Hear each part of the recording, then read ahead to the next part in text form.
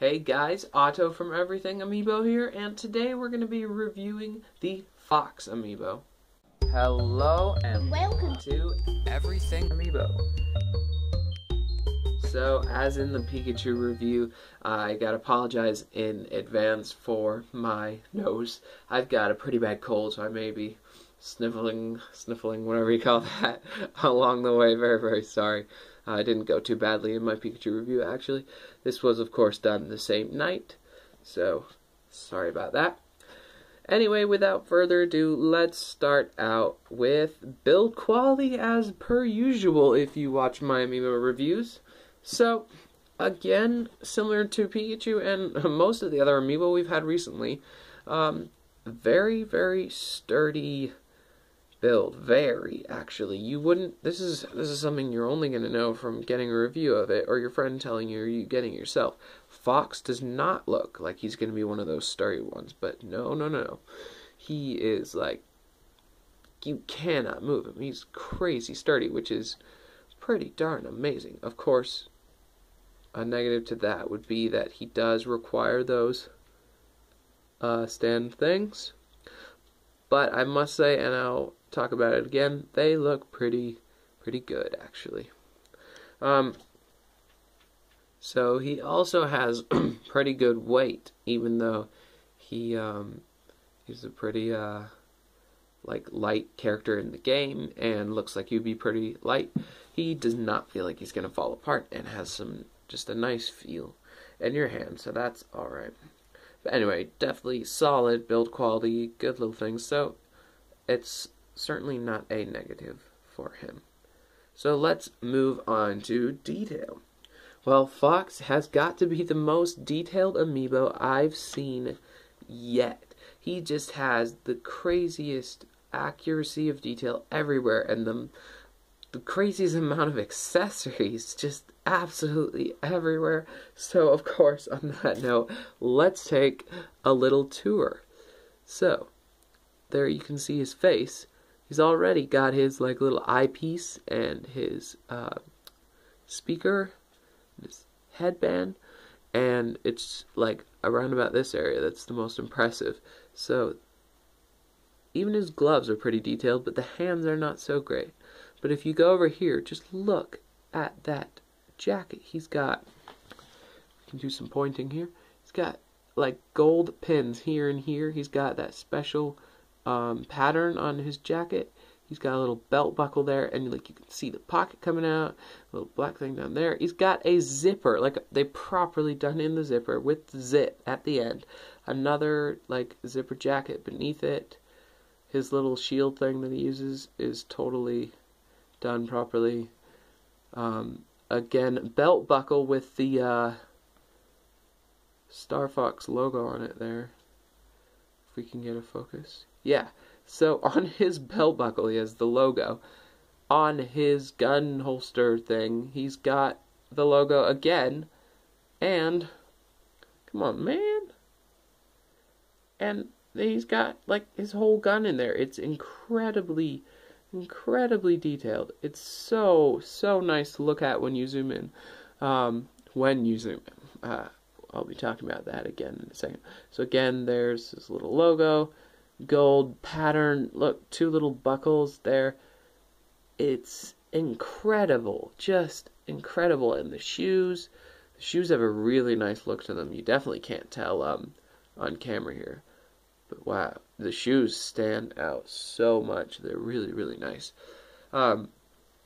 So, yeah, just an absolutely astounding amount of detail. But for some reason, this is his only negative in detail besides a few minor painting errors. He doesn't have that same feel as Pikachu and Mega Man, where he just feels like he's popping out, like he's a real Fox McCloud just gonna jump out and run around. It doesn't quite feel like that. It feels like a really nicely detailed toy. But Mega Man just looks like Smash Bros. Mega Man, just grabbing his leg. Like there. Like, it just looks like real Mega Man there. Pikachu, same with him. But Fox, not so much. I don't know. I think it's because it lacks simplicity, which means it doesn't feel like a real cartoon. And then it can't feel like a real, realistic thing because it's not. It's still a cartoon. So, but yeah, it's an amazing amount of detail and really, really well done and crazy amount of accessories. Just doesn't have quite that feel of like it's real. So let's finish off with character. Well, of course, this one's a bit weird. He's one of those characters that was actually completely made up, the design, not the history and name of the character. I'm not that stupid. For Smash Bros. Brawl. A lot of characters had this done to them, actually. I'm going to try and think of them. I guess Wario. He was a bit from maybe WarioWare or something.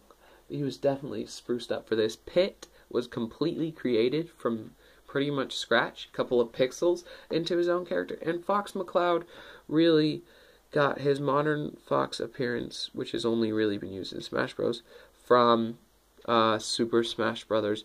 Brawl. So that may disappoint some fans, but at this point, a lot of fans of Fox are actually Smash Bros. Players who like his, skill-based stats and attacks in Smash Bros. But, yeah, it doesn't look like the original Fox. Not really at all. The face, sure. But it's this gritty Super Smash Bros. Brawl version. And most likely, if you wanted to pair this amiibo with your Star Fox Wii U game, it'll probably be compatible, but it just, it wouldn't work out, because it's probably going to be a far more cartoony Fox in that game. So that's a bit of a shame. The pose, however, is pretty darn great. It's a perfect fit. They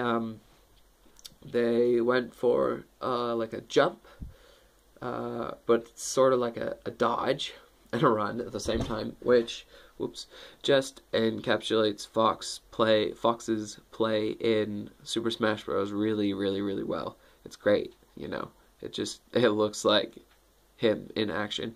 And the bit I love the most about his pose and his face here, let's move that camera back over, is if we set him up with the Smash Bros. Logo as it's supposed to be, so like this is the way he's supposed to be facing. Just look at that face, if we can get a focus. Just look at him. He's like, yeah, I got this. He knows what's going on. He just quick glance over as he's dodging, like, I'm in charge here. I got this. Fox McCloud knows what's going on. Yeah, so it's great. I love it. And just that, overall, that amount of detail is astounding. It's genuinely, it's an impressive feat, even.